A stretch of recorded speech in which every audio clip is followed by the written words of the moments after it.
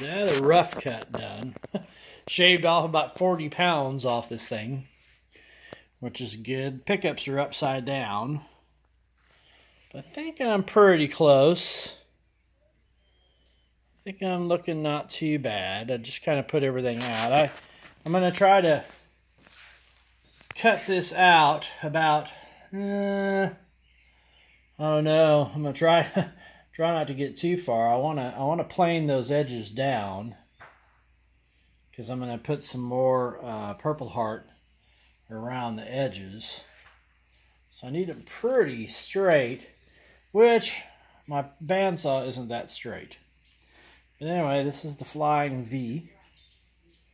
It's looking really pretty good, actually. I'm pretty tickled.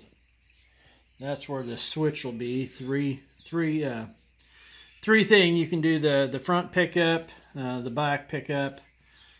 So your treble will be the back, rhythm front, and middle will be both. One volume knob, 2 tones. This is a tom. It's called the Tune-O-Matic Bridge. It actually will sit up in the air a little ways. I wanted to see how far off I was from the bottom. I don't really know what my intonation is, so I'm not really sitting that. I got 2 really nice pickups and these fancy-dancy things. The front pickup is going to be Seymour Jazz pickup. And then the back pickup is essentially your melt your face chunky pickup, and so it'll sit back there. So that's what they look like. So that'll be nice. I do like to play jazz, but I also like to play chunky. I was telling somebody the other day that I do Swedish death jazz. That's kind of what I play, or thrash bossa nova. Kind of my type, my style. Anyway, if those sit right between, right there. 1, 2, 3. Sorry, you guys get to see me work on this. 1, 2, 3.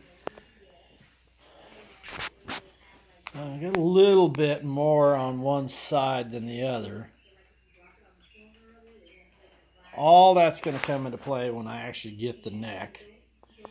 But anyway, I'm going to get this all rough cut. Because it's going to be carved top.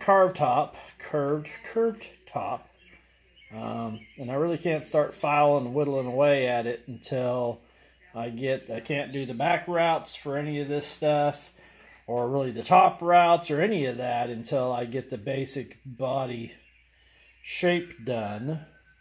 And then I can't align anything until I actually get the neck from Warmoth. That's one of the biscuits that join the 2 pieces of wood together. So anyway, thought I'd share. Cool.